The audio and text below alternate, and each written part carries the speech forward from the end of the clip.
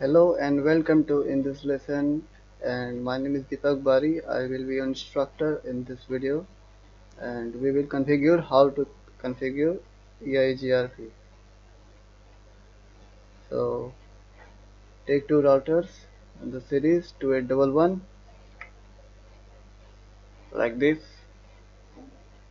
and take two switches 2950T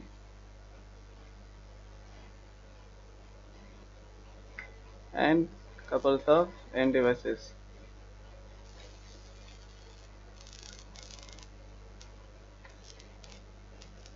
Now select the WIC1T interface and turn on this router switch. Same process here. Drag and drop, just leave it and close this. Now it's time to cabling. Now we already know that router to router connected with serial cable, so we will connect with this serial cable.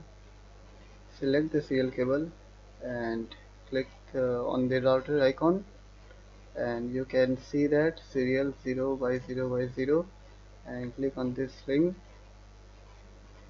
and same here. And now router to switch, this will connect to straight through cable. Now hold on the control key and click here for multiple selection. Select first Ethernet 0 by 0 and 0 by 1. Select this respectively, and same here.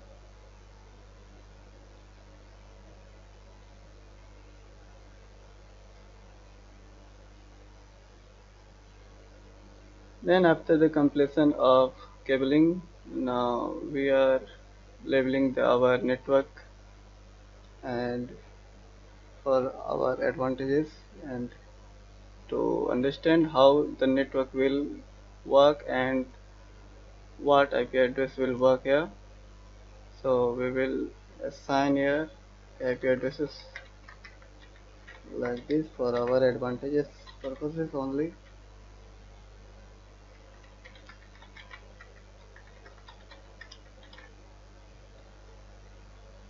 And this is network 10, and /24 means is a CIDR value. This means which will describe how many subnets I will use in my class.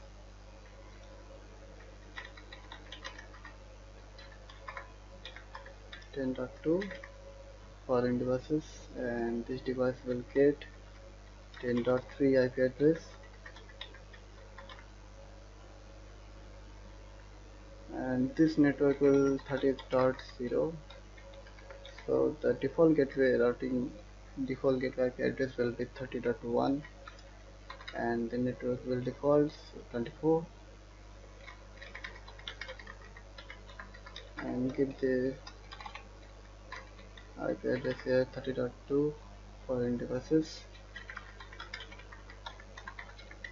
and 30.3 for another. Now the next step is assigning the IP address in all interfaces and devices. So we will start with here and click on the icon for going to the CLI mode and follow the following commands. First of all, you will type here no. We will configure or manually. And now for going to the configuration mode, global configuration mode, you need to give the key name enable here. Then go to the terminal with this command configure terminal, and select the interface fast Ethernet 0 by 0. So insert here interface fast Ethernet 0 by 0. 0 by 0 means the first is slot number and the second one is port number. then hit the enter key or return key and give the IP address here 192.168.10.1 and /24 means class C. By default subnet mask is 225.225.225.0 and hit enter.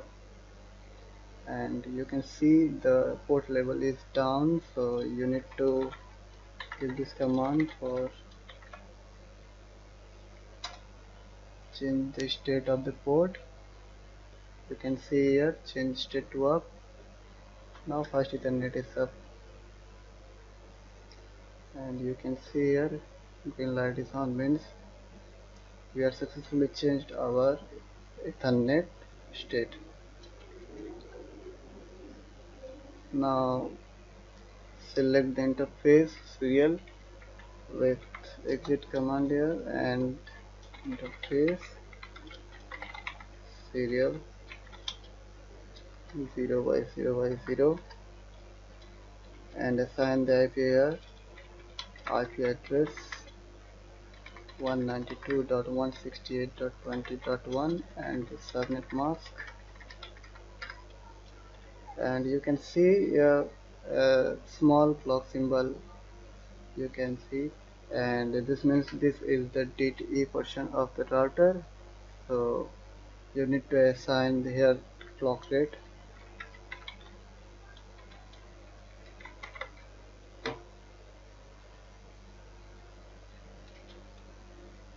I will assign 128.0.0.0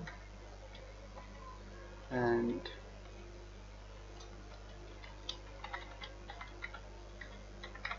give this command for changing the state of the port. Now shut down and simply exit from this mode and copy running config to startup config.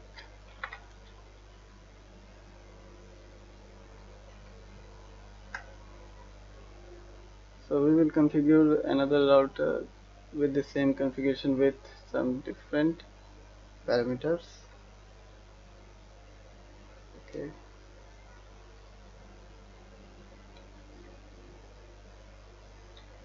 So we will take here now enable configure terminal and select the interface which you want to work with, and I will going to select interface fast Ethernet 0 by 0 and give the IP address 192.168.30.1 and subnet mask by default is 225.225.225.0 and by this command you already know that this will change the state of interface, selected interface which will work. Yeah, exit from here and now select the serial interface with this command interface serial and 0 by 0 by 0 and give the IP address 192.168.20.2 and the subnet mask default, and you need to define your IP address.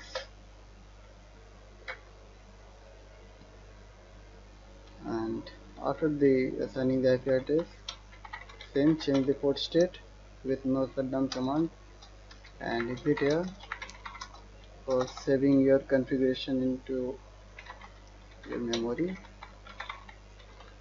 Running config to startup config. This will save, and this is the last stage when we assign our protocol EIGRP. Now go to the enable global configuration mode and type here configure terminal and Type here router EIGRP and the autonomous system of the EIGRP. Let us, we are working in autonomous system 10, and here you will assign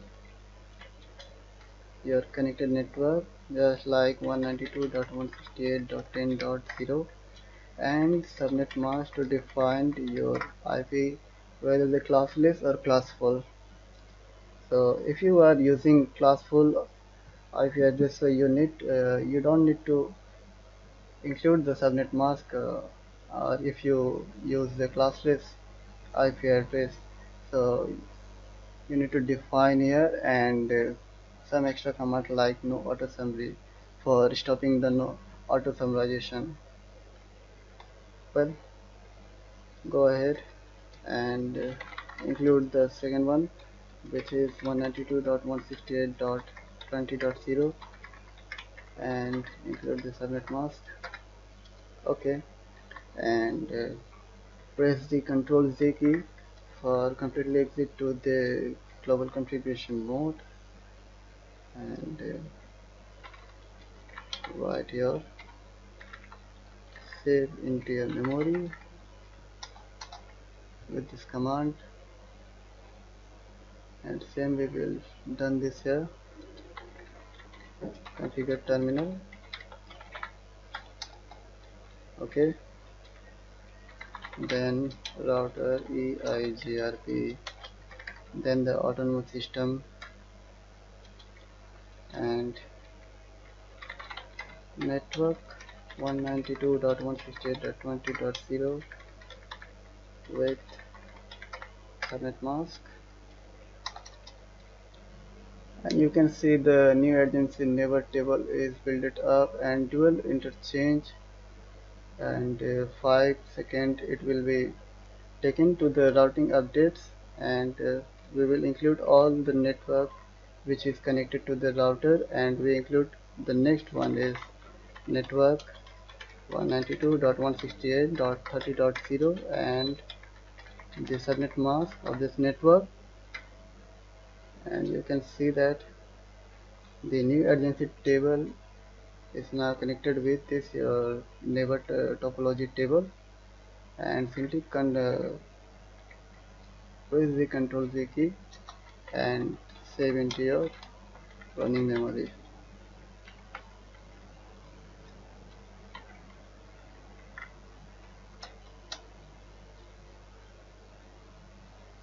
At the end part, you need to assign the IP address into the end devices, so you need to go here and give the default IP address here, which, and after you pressing the key, the subnet mask will default to 55.0. then you do not need to edit here, and just go to the down and leave the default IP address is 10.1, which is the interface IP address of the router, and exit here same as second in devices,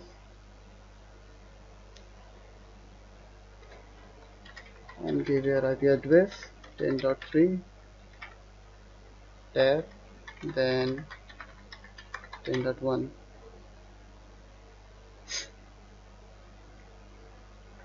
then same here.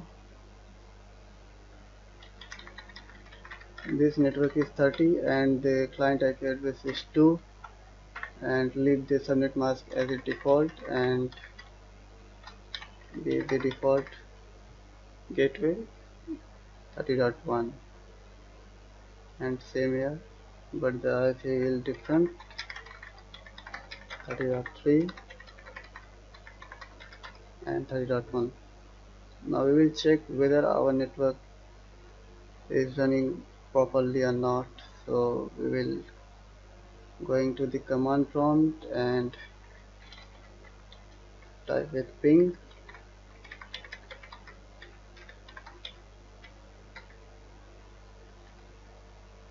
at the first time the ARP is taken, so request timeout, then you will see that reply messages will appear. After then you will get the success messages from ping, or you can use these messages as success. So BPDU or PPDU you can use for the successful message checking or error checking in this topology table.